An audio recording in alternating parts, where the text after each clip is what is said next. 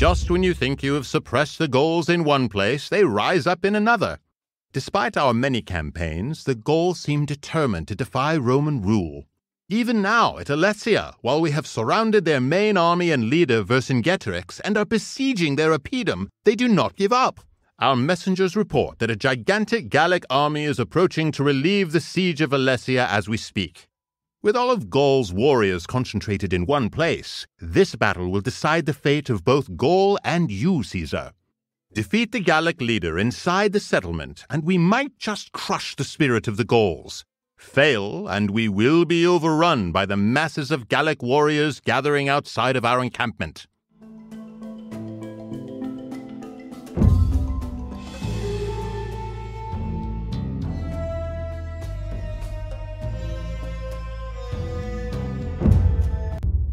Oklema, Selman. Rogan? Hombus.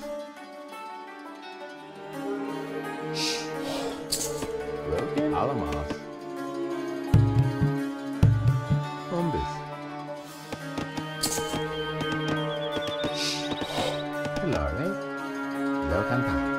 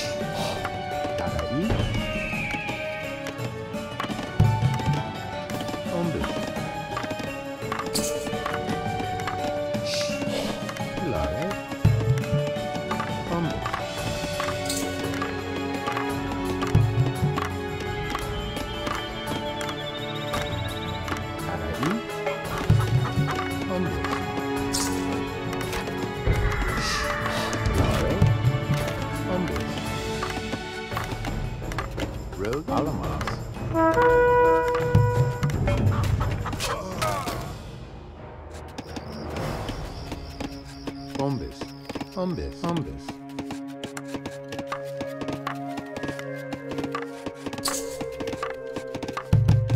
Yuri. Alamas. Selmus.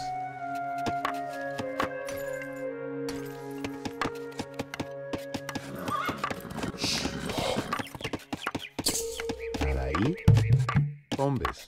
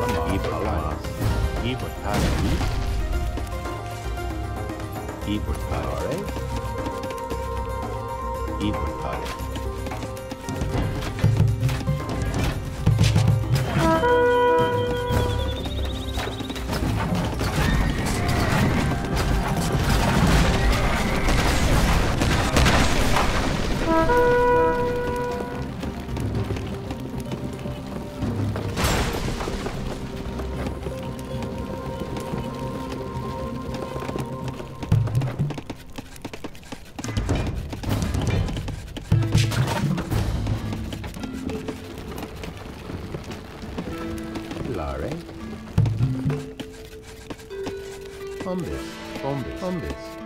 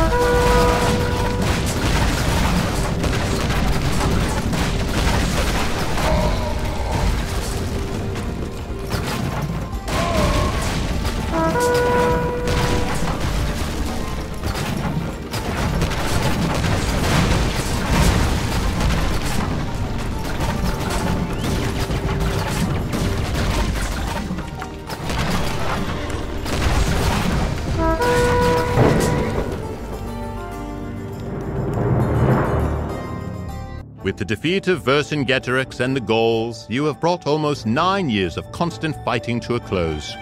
All of Gaul has been added to the Roman Empire, and according to some sources, millions of enemies have died in the process. The very name Caesar will become synonymous with leadership. Such success is not without its price, however. Jealous of your success and celebrity, and concerned about the size of our army, enemies in Rome have started to plot against you. On top of that, the triumvirate with Crassus and Pompey has come to a sudden end when Crassus died in battle against the Parthians, which means it is once again each man for himself.